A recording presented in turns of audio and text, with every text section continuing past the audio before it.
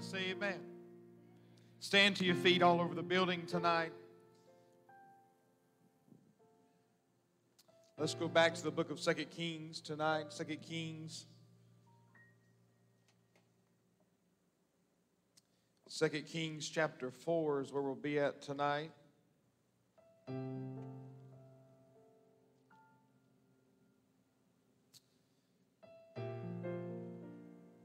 Many of you know, I got a little bit of echo up here. Many of you know that I am a huge Carolina Panther fan.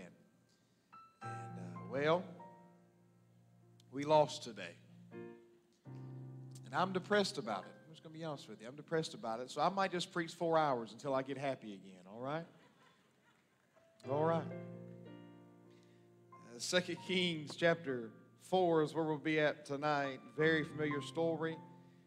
I just want to give you what the Lord put on my heart tonight. 2 Kings chapter 4. Before I preach, I wonder if there's somebody in this building that you just like to brag on Jesus for a minute. I'm not taking a prayer request. I got to be careful asking at the Baptist church. I mean, somebody here you just want to, literally take 5 seconds. You're not preaching, I'm preaching. But you just take 5 seconds and just brag on Jesus just for what God's done in your lives. Is there anybody at all?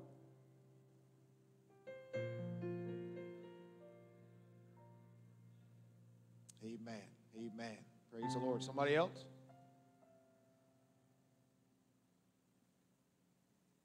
All right. Amen. Yeah? Yeah, he is. Amen. Anybody else?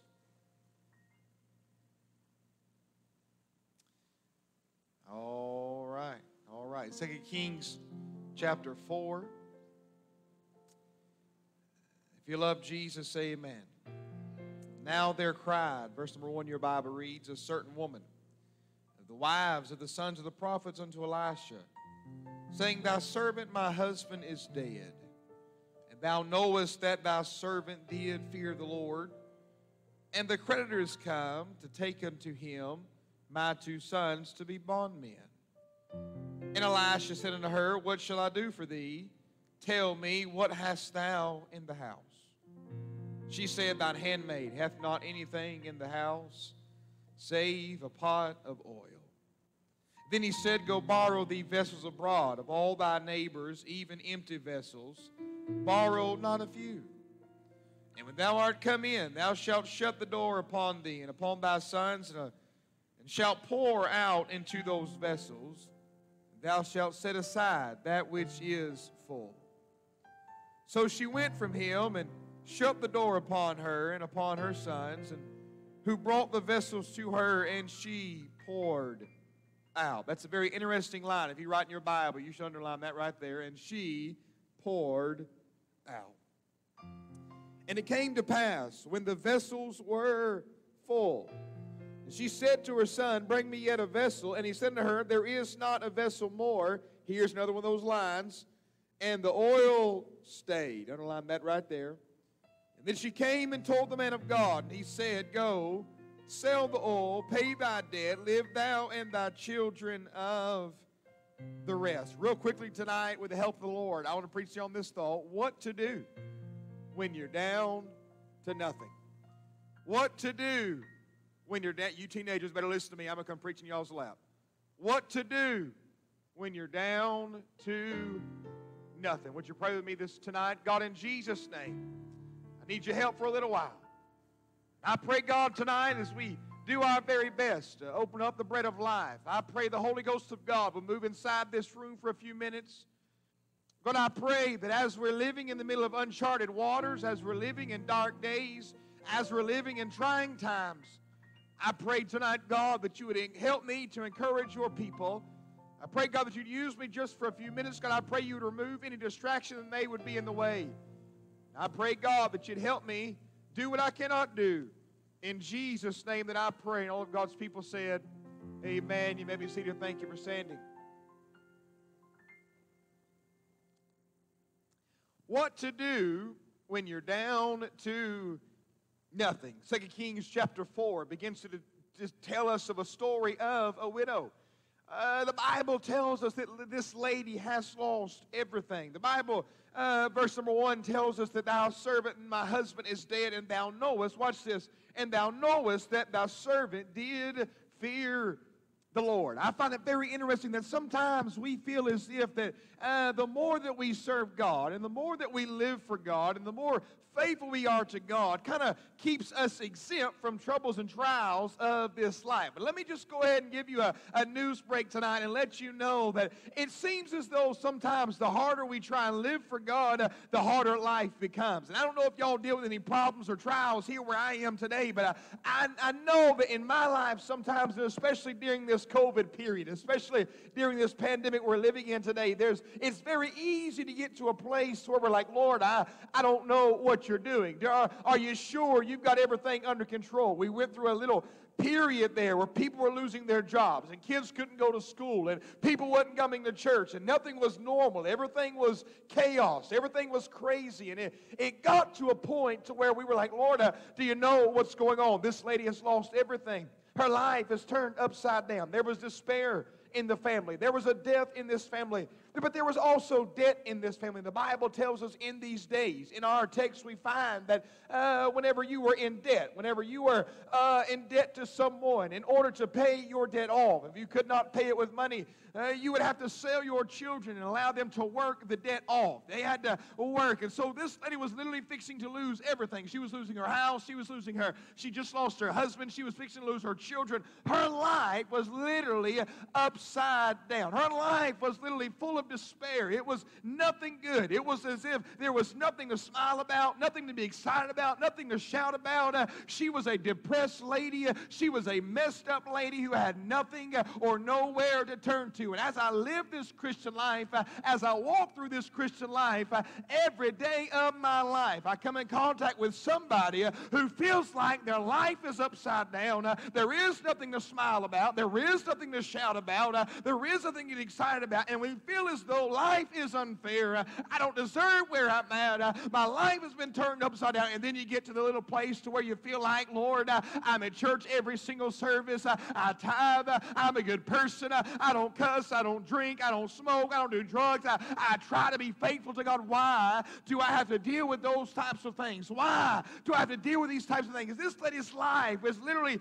falling apart in front of her very eyes. And she asked a question to this preacher, what do I do when I'm down to nothing? Notice this, I want you to realize, what do you do when you're facing problems with your children that you cannot solve? What do you do when your marriage is on the verge of splitting? What do you do when there are problems at work and it seems there's no way out? What do you do when you have too much month left at the end of your money? What do you do when you have followed a loved one's body to the graveyard and you cannot escape that lonely feeling that you've got? What do you do when your heart is broken, your dreams are shattered, and your hopes are crushed? What do you do when you're walking through a spiritual wasteland? Listen to me very carefully, ladies and gentlemen. I am a preacher. I am an evangelist. I travel every week, or at least used to travel every week of my life. And then all of a sudden this virus came through. And I'm not here to preach about COVID all the time, but I'm just going to tell you it makes for good preaching, because what this virus has brought to a lot of people is depression and anxiety and despair, to where all they have to do is sit inside their house living in fear, afraid of what may come in their life. May I say to you, ladies and gentlemen, in 2020, what we are dealing with today is the Christians of today's time, instead of walking around in joy, walking around in peace, walking around with a smile on their face, are depressed, are upset. They don't know if they can smile, if they shouldn't smile.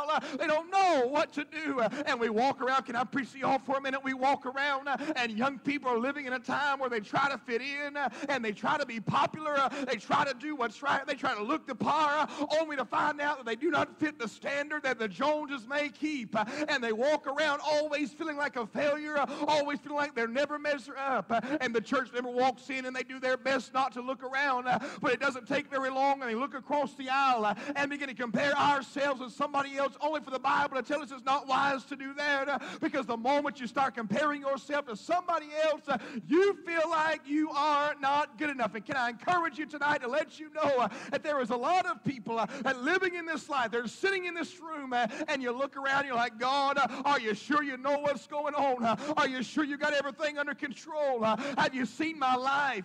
I'm just going to go ahead and tell you tonight, ladies and gentlemen, in this middle of this pandemic, pandemic, I began to look around and meeting after meeting after meeting was canceled. And I don't know if y'all know this about a full-time evangelist, but if the love offerings ain't if the offering plates ain't passing, honey, I ain't got no money coming in. And I'm looking around like, God, are you sure you know what's going on? Are you sure you know what you're doing? And it is not very hard to get to a place as a preacher, as a Christian, where you read through your Bible and there's nothing coming out. You pray and your prayers are just bouncing off the roof. And you say, God, do you know what you're doing? But I'd love to encourage somebody inside this gymnasium tonight and let you know that God has not lost his power. God has not forgot about us. It's okay, child of God. Pick your head up. God knows what he's doing. God's got everything under control. And although I may not know what tomorrow holds, I know who holds tomorrow. My Father owns a cattle of 1,000 hills. He reminds me, you'll never see one of his going without. And I'd love to encourage you. It is okay to smile and live for Jesus in this life. What do you do when you're down to nothing? Here's what I found out. That it's a whole lot easier to preach about faith than it is to live faith. It's a whole lot easier to sing faith than it is to live faith. And you know what 2020 has done to a whole lot of people? It's caused them to have faith in God. You know, I found out there was a period in life to where we didn't have nothing. I don't know how it happened here in Myrtle Beach, but back in Charlotte, in that wicked, democratic, I'm going to stop right there, city that I live in, you better hear me whenever I say, they shut down like the plague had come and showed up. We couldn't even breathe. I'm just going to tell you, I mean, we couldn't do nothing. Everything closed down. Everything shut up. Wasn't nobody walking around. Everybody, and if they did walk down the sidewalk, they were in full hazmat suits. You know what I'm talking about? I mean, just crazy where we're living in. And it doesn't take very long to live that kind of lifestyle, and you begin to get depressed. Can I tell you what happened during the middle of this pandemic? Divorce rate was shot through the roof. Suicide shot through the roof. Drugs shot through the roof. You know why? Because all people had to do was sit inside their house and think. You know what the devil does? The devil's biggest, listen to me, the devil's biggest target is your mind. And if he can get inside your mind, he will defeat you as a child of God. What do you do when you're down to nothing? This lady, I'm going to give you 3 things very quickly tonight. That the man of God, as he's walking by, this lady says, preacher, my whole life is falling apart. What do I do? He said, number 1, go take another look. Number 1, go take another look. Watch what he said. He said, ma'am, he said, what do you have inside of your house?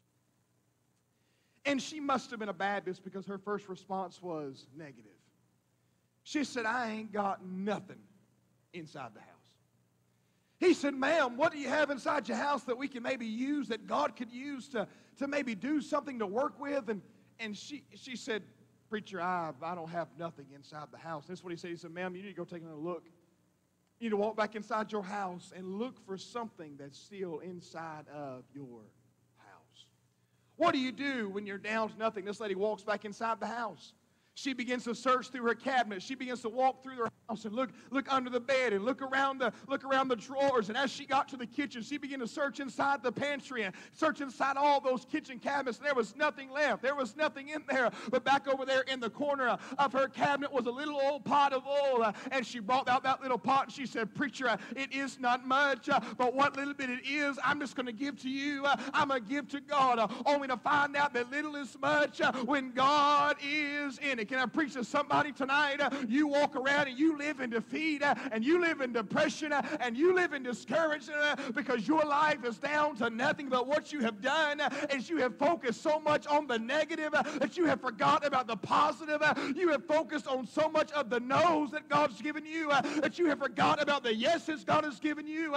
And you spend your life walking around saying, God, why don't I have this? And God, why don't I have that? And God sitting in heaven said, son, why don't you say thank you for that? And say thank you for that. Get your eyes off of the negative. And I believe tonight this crowd will be a whole lot prettier to look at if you put a smile on your face and understand that God has been good to you. He's blessed you far better than what you deserve. I cannot help but think that lady walked back inside the house and she said, God, what do I have inside the house?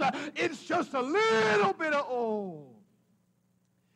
I'd love to tell y'all that I'm always in preacher mode.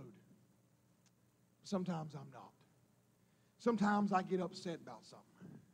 Sometimes I have what I call self-pity parties.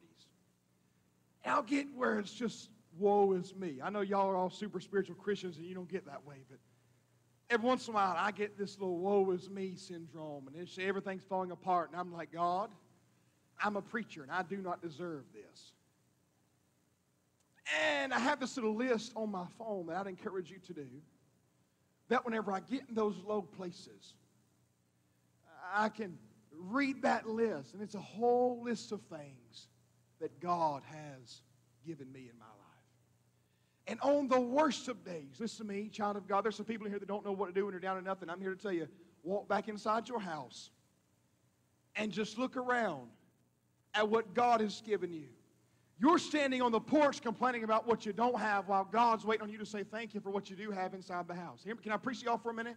The Bible says that everything that hath breath, praise ye the Lord. You sit in church and you say, preacher, I ain't got nothing to praise him about. I ain't got nothing to thank him about. I don't drive the finest car. I don't have the nicest clothes. I don't have all this money. I lost my job. My children are hellions. My marriage is falling apart. What do I do, preacher? And a little old preacher from Charlotte, North Carolina came all the way to North Myrtle Beach to tell somebody tonight it would do you good to walk back inside your house and look around.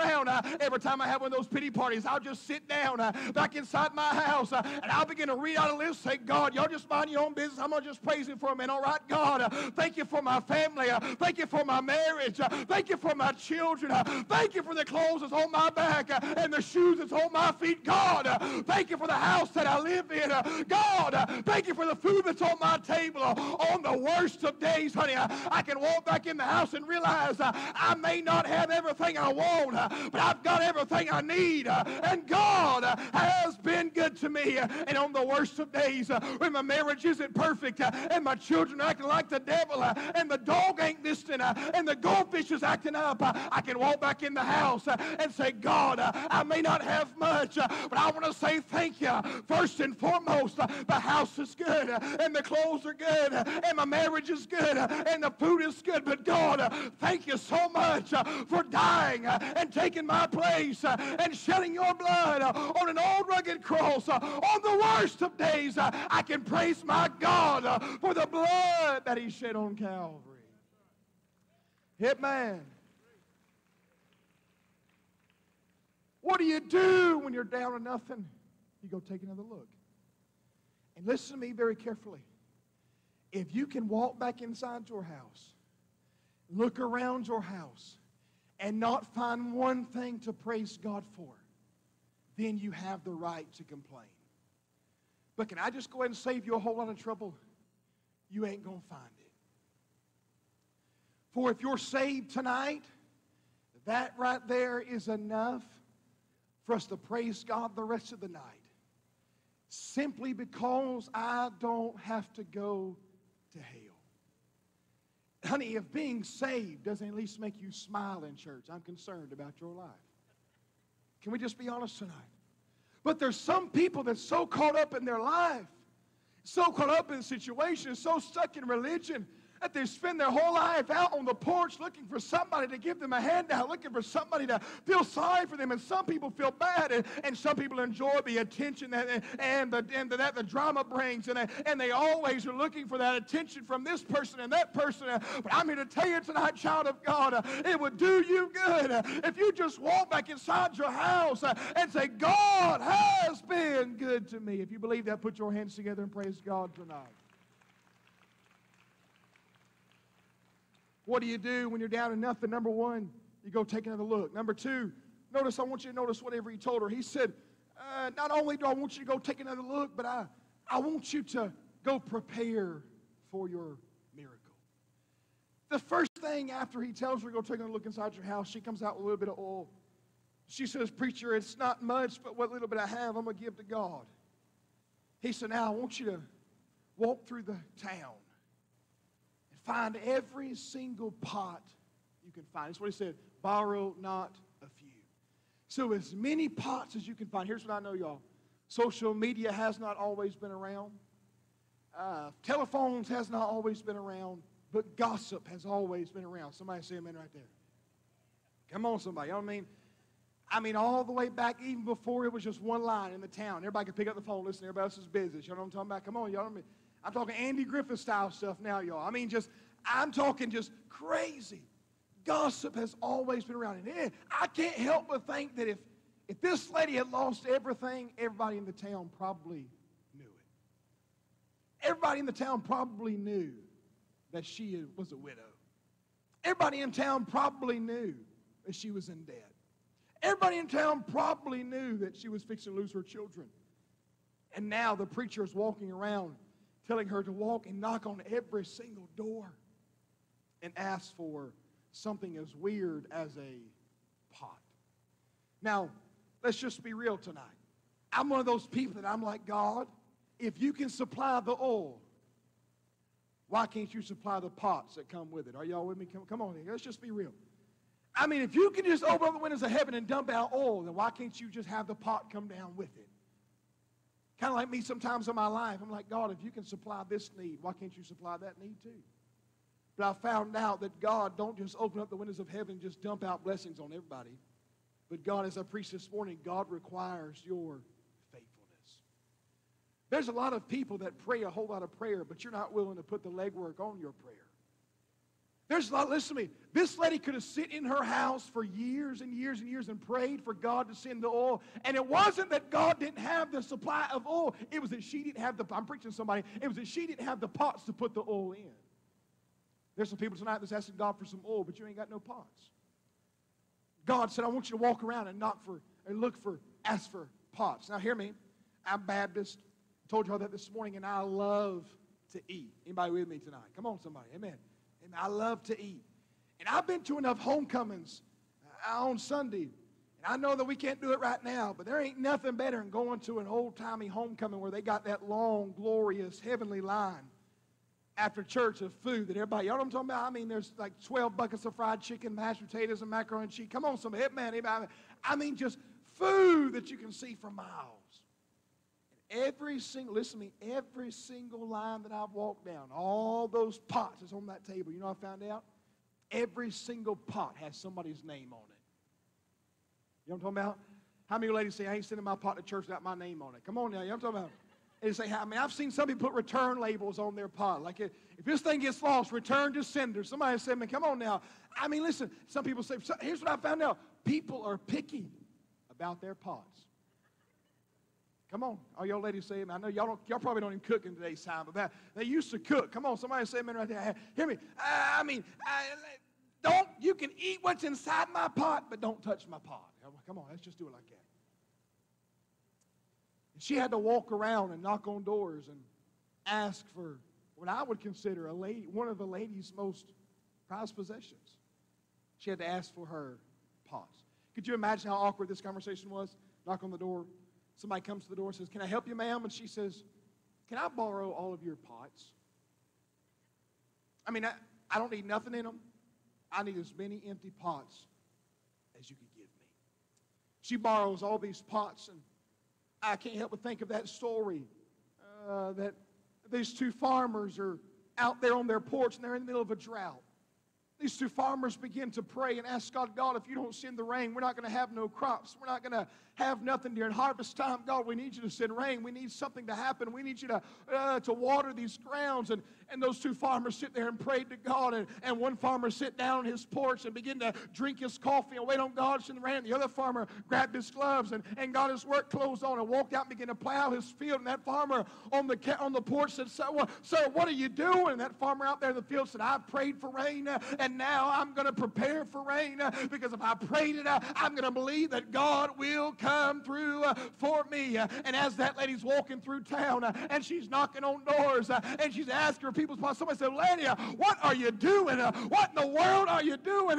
And she said, listen, I ain't got nothing left. My life is upside down. Everything's falling apart. And you want to know what I'm doing? I'm preparing for the miracle that God is fixing to send my way. Can I tell somebody tonight, God has a miracle He wants to send you. God wants to answer your prayer. God wants to fulfill your life. God wants to give you joy and give you hope and give you peace. You've got to make sure you've got the pots to put God's blessings in your life. Number one, he said, go take another look. Number two, he said, go prepare for your miracles. Number three, and I'm done. I want you to notice this. This lady, help me, Chase, I'm done. Maybe. We'll see. Preacher made fun of me this morning. He said, you always tell Chase to go play, and then 30 minutes later before you were done. But he makes me sound pretty. Somebody say amen. He makes me sound better. He's read all my awkward moments. You know what I'm talking about? He said, I want you to go get all the pots you can gather. This lady has nothing left. So she walks through the house, or she walks through town rather, and she gets all these pots she can gather. As many pots as she could possibly find. She's got them all inside her house. The Bible says this, that God tells her, once you've got all the pots you can get, go inside your house and shut the door. Here's what I found out, that sometimes God's biggest miracles are answered behind closed doors. Some of y'all is waiting on God to answer your miracle by writing something in clouds, and I'm just going to tell you, God don't always work that way. Some of y'all's read Luke 15, you're waiting on your son to come walking down the dirt road for everybody to see it, but I'm just going to tell you, sometimes God don't work that way. Sometimes God answers prayers when nobody else is looking. Number one, go take another look. Number two, go prepare for your miracle. What do I do when I'm down to nothing? Number three, when you're down to nothing, God is always up to something. When you're down to nothing, God is always up to something. I've never met one person that gave their life to Jesus and got in a low place and didn't see God come through for them. It don't happen. You know why? Because God is not a liar. You'll find Shadrach, Meshach, and Abednego. He was in there, and them boys were in the fire. And Jesus never said a word. But it didn't change the fact that he was there with them in the fire. Somebody asked me the other day, came down to an altar, and I went down and prayed with them. They said, preacher, they said, my life is a mess. Said, I'm down to nothing, and I don't know what to do. Said, I haven't heard God speak to me, and I couldn't tell you how long my life has fallen apart. What'll I do? This lady is sitting in her living room. I love to use my imagination of what's going on here. And she's there, and the front door's shut, and she's got pots as far as you can see. Her two boys ain't left home yet. They're still in the house. The Bible doesn't tell us how old they are. I can't help but think maybe they're 10, 12, 15 years old, somewhere along that line. Mama's sitting there, and with tears in her eyes, she looks at all these pots. And she says, I've got a whole lot of pots and a little bit of oil. Anybody ever had a whole lot of problems and a little bit of answers? Maybe a whole lot of bills and a little bit of money. Maybe a whole lot of situations and not many solutions. This lady's got a whole lot of pots and a little bit of oil. And I mean, we can try to be spiritual, but the truth of the matter is, I know if this lady was me, she'd have to look at this little bit of oil and all these pots, say, how in God's name is all these pots going to be filled by this little bit of oil? During this COVID period of life, how many of y'all know that the money stopped coming in, but the bills didn't stop coming in? Somebody say amen right there. They didn't stop at all. I was waiting on my car payment to stop, but it just kept right on coming month after month after month. And sure, they told us that if you don't pay your car payment, we'll give you a penalizing free period or whatever. But then I asked, well, what happens if I don't pay it till later? They said, well, when you start making money again, you got to pay both of them. I mean, what purpose was that to even serve to begin with? You know what I'm talking about? I mean, it's just pointless. I'm looking around all these pots, and this lady, all these pots, she got a little bit of oil. She says, Lord, I know this may not make sense to some. God, I know that I've got a whole lot of pots, a little bit of oil. But she says, God, but what little bit I do have, you better listen to me. The reason some of y'all are just seconds away from a miracle is because you're holding on to a little bit because that's what you can see. You better trust me whenever I say this. It's better to be in God's hands than it is to be in your hands. You want it to be, listen to me, you want God to add up on paper, but God never, I said God never adds up on paper. The Bible says his ways are not our ways, and our thoughts are not our thoughts. It does not work the way we think it should work. That lady says, God, it may not make sense to some, but what little bit I do have, I'm going to give to you. And the Bible says, and she poured out. I can't help but think as she poured that little bit of oil into that pot, God opened up the windows of heaven. And as she poured out, God began to pour in. Some of y'all ain't heard me yet. Can you imagine right there in the living room, that lady and God?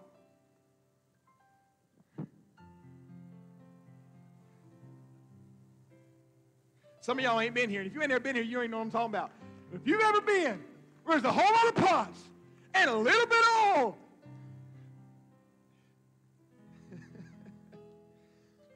She fills one pot up. She sits to the side. Hand me another pot, boys. Sits to the side. Hand me another pot. You know that teenager says, God, Mama, where's all that oil coming from? And she said, honey, I don't know, but why it's coming. Come on, give me another pot. Why it's coming, come on, give me another pot. Mama, it don't make sense. I know it don't, son, but that's how good of a God we've got. Give me another, come on. And while she poured out, God poured in. You want to know why God's not pouring into some of your lives? Because you ain't pouring out. You're stuck with what you're okay with what you've got. You don't need nothing else. But the moment you start pouring out is the moment that God will start pouring in. Pot after pot after pot after pot. That little mama begins to pour her a little bit of oil. And it just keeps pouring. Now listen, this ain't no fairy tale, y'all. This is real life stuff. This actually happened. And it just keeps coming. And it just keeps coming. And it just keeps coming. And God continues to pour. And pot after pot after pot after pot is full. And now she, hand me another pot. And that little boy says, Mama, that's all the pots. She said, she looked around and all of them were full. And my King James Bible says this, and the oil stayed. What does that mean, preacher? That means there's plenty more. Where'd that come from? How many of y'all know that eventually, as good of a God as he was to fill all those pots, eventually that oil was going to run out again? Eventually, those pots are going to, how many of y'all know that it's good that God answers our prayers today, but just because he answers our prayers today don't mean we're not going to have more prayers to pray tomorrow. And just because God pays our bills this month doesn't mean we're not going to have bills next month. Just because God answers our problems this month doesn't mean we're not going to have more problems next month. But it encourages my heart to know that the same God of yesterday and the same God of today will be the same God of tomorrow. And there's plenty more where that come from. Somebody ought to give God praise inside this place tonight. And the oil stayed. What do you do when you're down to nothing? You go take another look. What do you do when you're down to nothing? You go prepare for your miracle. What do you do when you're down to nothing? God is up to something. She poured out. God poured in. I don't have zero Bible for this. This is just a figure of my imagination, but I believe that it very well could be the case because I've lived what I'm fixing to tell you. That lady, as God filled all of her pots, I can't help but think God paid her bills. God took care of her problems. Her life went on, and we never hear of those boys that was in the house again. But I can't help but think maybe, just maybe, those boys that didn't fully understand what was going on that day grew up and faced problems of their own, had situations of their own, didn't understand things all the time either. And eventually, it wasn't no more of mama having to deal with things. It was them having to deal with things. It was no more mama having to pay the bills. It was them having to pay the bills. It wasn't no more mama praying to God. It was them having to pray with God. And I can't help but think maybe those boys got to a place in their life. Mama was nowhere around. Mama was no longer there to tell them what to do. But they got to a crossroads in their life, and they didn't know which way to go. And they had a whole lot of empty pots. But those boys back in their heart reminded themselves of a time that mama was down to nothing, and mama's life was upside down. But those boys inside their heart said, you know what? If God was faithful to mama, he'll be faithful to me. If he was good enough for my mama, if he was good enough for my daddy, he'll be good enough for me. And here I stand as a 24-year-old evangelist, full-time, doing my best to serve God, doing my best to live for God. And every once in a while I get to a place in life where there's some empty pots, and I don't know what to do, but I know what it was like to be a little boy, watching God fill mama's pots, watching God fill daddy's pots, watching God fill grandma's pots. And I come to announce to you tonight, upon the authority of the Word of God, if mama can do it for them, if God can do it for them, if God can do it for me, God can do it for you.